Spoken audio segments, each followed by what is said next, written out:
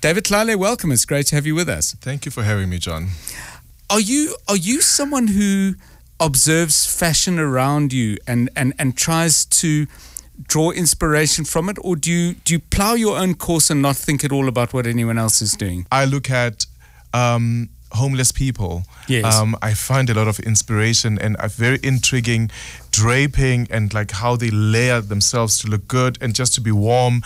And because the other things that they have nothing, but they make do with what they have. Yeah. And I remember one day, I think it's about 3 weeks ago, I was sitting in a restaurant and I was just like seeing this homeless person.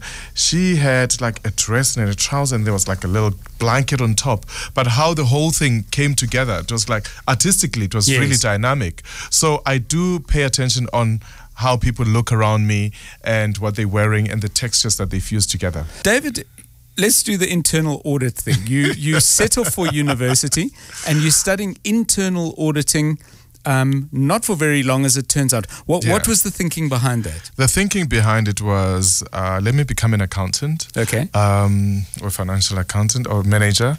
And I thought, safety, stability, do the normal thing. Even then, I mean, being an auditor, it was like quite interesting in South Africa. This was like in 1993. And career guidance, because at high school I was doing the commercial subjects, economics, business economics and accounting. So I was like, what's the best next thing to do? Right. Becoming an auditor. So I was like, maybe not today. But you were interested in clothes. Yeah. I've seen in other interviews you design clothes for your sister's dolls that they had at home, their Barbie dolls. Was there any conversation you had with anyone saying, I'm not exactly sure what it is, but there's a creative part of me. There's a bit of me that wants to make things and express myself that could possibly find its way into a career? Or was that just unthinkable? Because presumably your family situation, your mom's single domestic worker, things were, I would assume, were always tight. Absolutely. Was that top of mind? That was top of mind. Yes. And for me, it was like, how do I change the status quo right now? And the only way was to go to school, like literally just do what will bring us income. Being a creative was never even spoken of because which brought a huge feud within the family when I came back to say, Mom, I'm not going to be an auditor anymore. I want to be a fashion designer. And it was major because I can imagine. First of all, here I am taking this woman's money who was a domestic worker and just like wasting it, like literally for a good 9 months. And it was like, I don't believe you've just done that. I mean, I've spent all the money and I was the commuting between Johannesburg and Pretoria every other month and the res money and everything else. I just like, I'm sorry. She was like, okay, actually, you're on your own in this design thing of yours. You don't have my blessing. You're going to find your own money, registration. I was like, that's fine. I don't have a problem.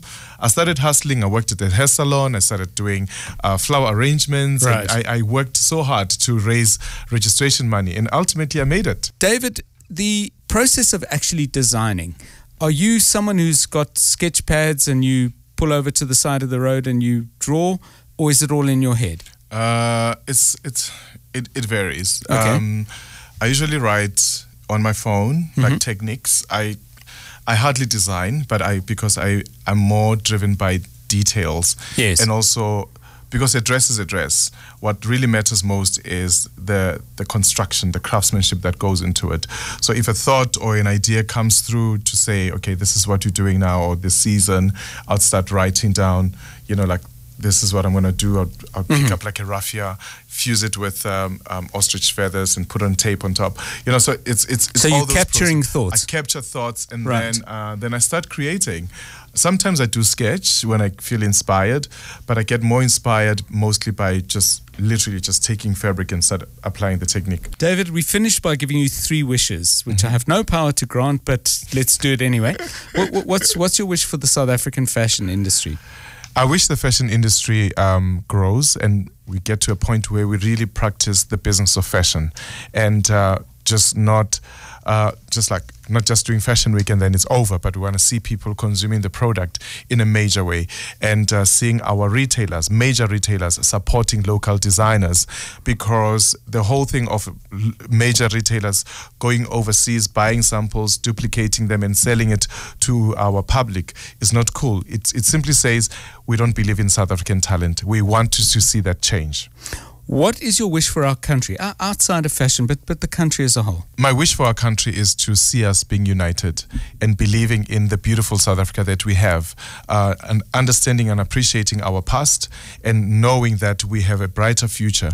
And we need to get to a point of understanding that at this stage that we are at right now, we're in a stage of realignment, and realignment is not easy.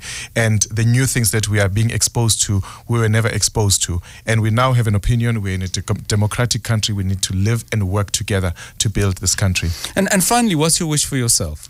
My wish for myself is to become a global brand that is proudly made in South Africa and in Africa, and that generations to come will still be consuming David Tlale, including you, John.